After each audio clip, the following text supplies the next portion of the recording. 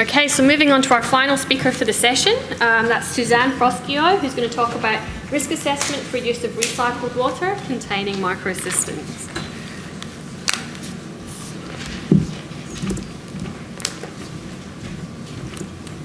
There you go. Thank you. And that's the corner? Yeah, this way. So it goes forwards, backwards. Okay, that's the pointer. Okay. Thanks, Rita. So I work at SA Health in South Australia, so in the water quality unit, along with my colleagues David Cunliffe, who many of you know, Nat Bolton, and Michelle Whitholtz is from our wastewater section. And the other co-author on this presentation is Gretchen Marshall from SA Water, who has provided us with all of the data on the microcystis levels and microcystin toxin levels in the wastewater lagoons or the recycled water.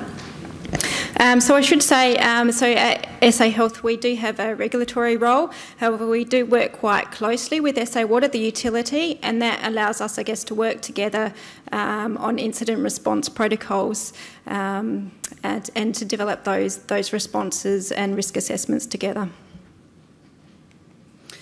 So in South Australia, we have a number of wastewater treatment plants in the regions. And they have approvals to use the recycled water for various applications. Now, the regional sites have fairly basic treatment on site, so you have primary and secondary treatment, and then they often, all the ones that we're talking about today, use lagoons as part of the treatment process. The product water isn't the highest quality product water. They are allowed to use, they are approved to use the product water for restricted irrigation conditions. So restricted irrigation means that you can irrigate, say, a golf course at night time when no one's present, and those restrictions on the irrigation protect the user against the microbial risk in that product water. So protection against, so there's a control protection against pathogen risk. And that's in line with the Australian guidelines for water recycling, those sorts of control measures. But what they don't do, and I guess what's not considered in the restricted irrigation, is that the lagoons can actually contain, a lot of the time they can contain very high levels of cyanobacteria and high levels of toxin. So we know the lagoons are prone to the blooms over the summer period, and the blooms can last for extended periods, so we're talking like 3 or 6 months, and contain high levels of toxin. So SA Health and SA Water have a incident reporting relationship where high levels of cyanobacteria or toxins are reported to the health department, and then we liaise with SA Water to manage the incident and ensure that there's no adverse public health outcomes. So this is just an example of one of the sites. So the sewage comes in, and we'd have primary and secondary treatment. So there's a tank here, so there'd be some digestion of the sewage, and then we go through a series of lagoons for detention and further treatment. Most of the sites will actually have, in fact, all of the sites have a chlorine dosing station, which is on the offtake. Where the supply goes to the end use. What you find once you have a cyanobacterial bloom with that biomass, the chlorine actually becomes ineffective, like it's not really reducing the cell numbers or the toxin content. In this example, this is one of the sites which actually goes to a golf course, and it's this site here is actually along one of the sites along the River Murray. So again, just an example of the wastewater lagoons with a microcystis bloom. And this is 5 years worth of data for one of the sites, which has been provided by SA Water. So what we're seeing here is that every year, so there's 5 summers here, so every year we're actually getting a bloom in the summer. The green is indicating, so these are microcystis, just the microcystis data. The green is microcystis floss aquae, yep, and the blue line's indicating microcystis aeruginosa. The red crosses are indicating the presence of toxin. So every year we have a bloom. Every year there's toxin present to varying degree. The blooms are lasting, so this is 5 years ago, but we're sort of starting the bloom at the beginning of summer, and we're going through summer and autumn having high levels of cell numbers. The last couple of years, we did notice in the last 2 years the bloom started quite late in the season, so it wasn't until the end of summer, sort of February, March, that we're actually getting an increase in cell numbers, and those cell numbers were sticking around until sort of May, June in the lagoons. Now, this is the sampling data. You'll notice that some of the results are actually really, really high. So we were up to 16 million cells per mil here. So a couple of years ago, SA Water was just basically grab sampling from the lagoon. And it obviously depended on which way the wind was blowing to whether you're actually grabbing some scum in that sample or not. What they've done in the last couple of years is they've changed their sampling routine. So they actually pump the sample water out for quite a few minutes before they take that sample, and it just becomes a bit more representative of what we're actually supplying to the recycled water use. I did leave all the points in there because it actually does sort of represent what numbers are being reported to SA Health, and they're the kind of numbers that we need to make the decisions on. In terms of toxin analysis, you can see some of these numbers are really quite high. So we're over 100 microgram per litre of toxin, 300, 400 micrograms per litre of microcystin. So if we look at, this is just the latest incident we had over the last summer. The first notification that we had for this site here, 120,000 cells per mil of Microcystis aeruginosa was reported to us at Health. We thought, okay, sort of rough calculations, you might have 20 microgram per litre of microcystin there. Requested the toxin analysis on the sample, and it came back at 378 micrograms per litre. Having said that, there's probably the time delay between actually the first sample being taken and the second sample, which was the toxin analysis was done, and was probably about 2 weeks. So once we know there's a problem, we're sampling a lot more frequently, and the turnaround time for the sample analysis can be ramped up as well. So luckily for this one, the next lot of samples, we're starting to see the cell numbers and the toxin levels are actually on the way down. So because of this issue, we're routinely seeing this every summer, high levels of cyanobacteria, high levels of toxin, and the need to make decisions quite quickly. We looked again at and updated our risk assessment for microcystin in the recycled waters. We had a look at all the different sites that there are and their intended end use or the discharge point. So the categories we looked at, or that we have, include environmental discharge, agricultural usage, so irrigation of pasture, municipal irrigation, which includes your golf courses and public parks, and then also irrigation of commercial food crops. We looked at the potential routes of human exposure and the on-site preventative measures, the existing ones, and whether we needed to implement any further measures to protect public health. So firstly, for environmental discharge, so this will be an incident raised due to the presence of cyanobacteria or toxins in product water which is being discharged to the environment. I should say this is not the desired outcome. So the main aim is to have 100% recycling of your water and avoid the discharges, but in some cases this still does occur, and particularly probably more than 5 years ago this was occurring a bit more routinely. So you'd see this is one of the sites, probably has treatment, the lagoon-based systems and the chlorine dosing, and just along this tree line there is a creek, a small creek, that would be flowing into a further water body.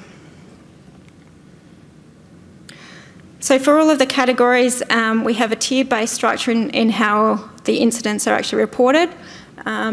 Numbers might start looking a little bit high, but remember we're talking about recycled water here. A type 2 incident we consider, well, health considers a low risk to public health, so we're really just talking about the type 1 incidents here and how we manage those. And a type 1 we consider an incident that without appropriate intervention could cause a risk to human health. So for type 1 and all of our type 1s, the trigger is 65,000 cells per mil. Once we get that number, we request a toxin analysis. For environmental discharges, the route of exposure we consider to be ingestion of contaminated water during recreational activities. So for each of the discharge points, we'd look at determining if there is actually potential for public contact through recreational activities and whether there is a need for signage downstream. And just on these ones, on the environmental discharge, note that an EPA notification is also required. So the next category you have is agricultural use. So this would be cyanobacteria or toxins in product water which is being supplied for irrigation of pasture or for irrigation or discharge to areas like we have a pine plantation as well which receives water. Again, you can see the lagoon-based systems here, and this would be an example of an irrigated pasture area which might have cattle or I think this one has sheep.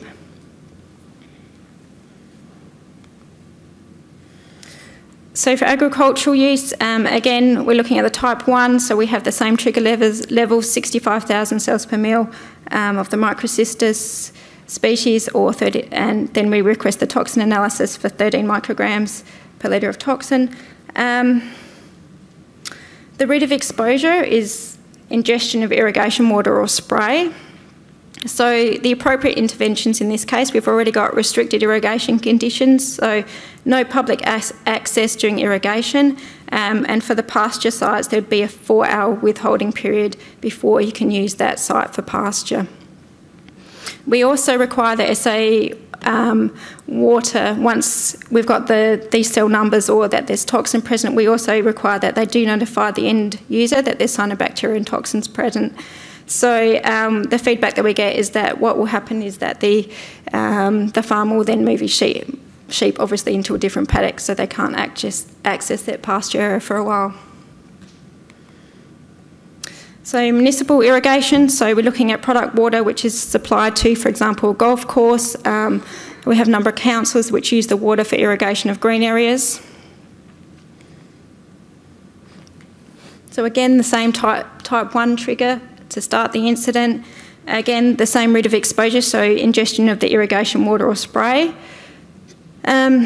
Appropriate interventions, again, we're under restricted irrigation conditions, so for a golf course it's nighttime irrigation, no access, no public access during the irrigation, and again we require that the end user is notified of the presence of cyanobacteria in the water, and the toxins in the water. Once we're starting to get up to really high levels of toxin, like 250 micrograms per litre, we're starting to get a little bit more about it. We do request that SA Water then reminds them that there's high levels of toxin in the water and confirm that their restricted irrigation practices are enforced. So I think they have, the golf course I'm thinking of actually has, so the irrigation's between 12 p.m. and 3 a.m, so there's a 4-hour period before anyone would actually be on the golf course.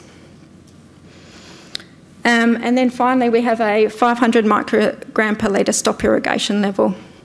So you'd have to start, so this is our request, then you'd need to find an alternative water source.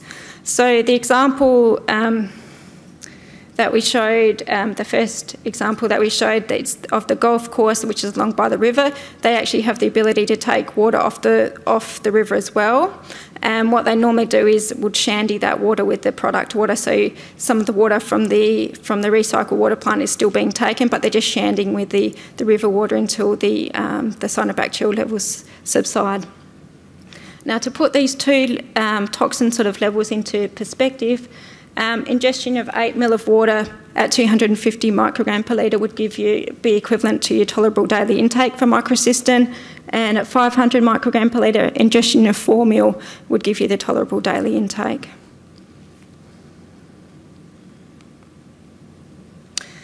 So our final category is irrigation of food crops.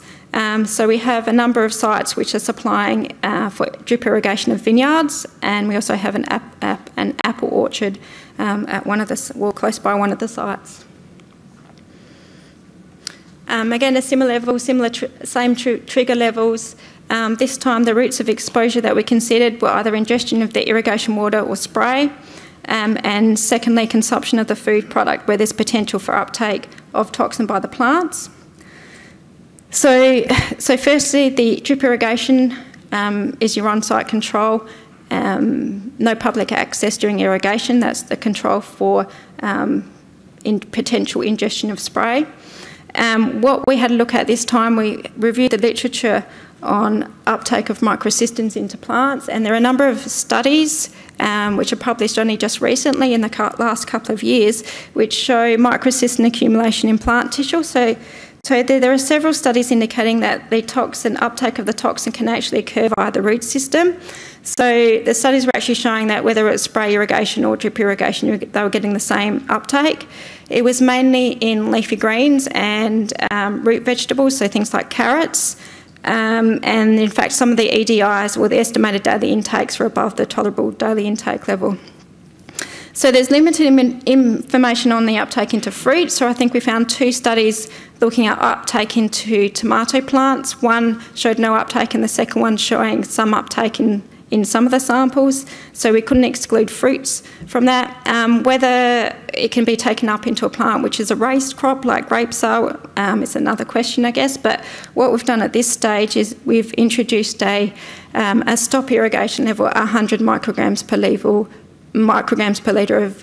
of microcystin as a precautionary measure.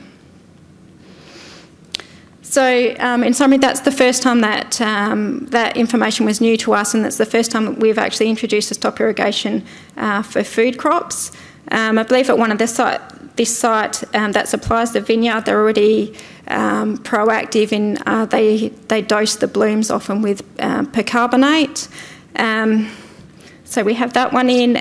We've had the stop irrigation level on the golf course for a number of years, and like I said, they have the option of shanding their water. But I guess the stop irrigation levels, defining those actually give SA Water, I guess, advanced warning of how they're going to manage those stop supply or the supply interruptions from their recycled water plants.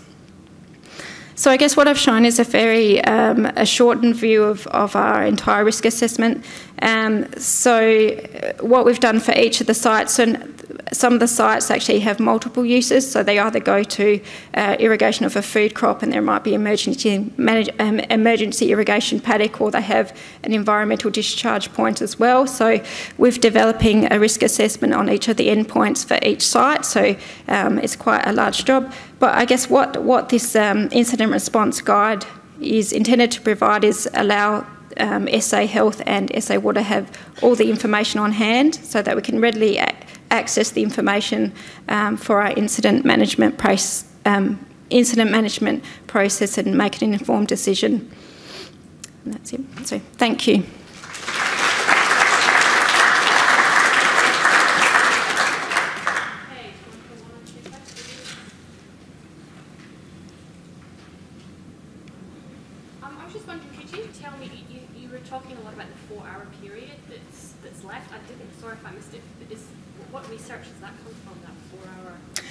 That's coming from the Australian Guidelines for Water Recycling. Yeah, so a 4-hour withholding period before there's access to the site. But originally?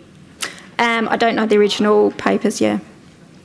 Okay, so with that, that concludes our session for today. So thank you very much. Thank you.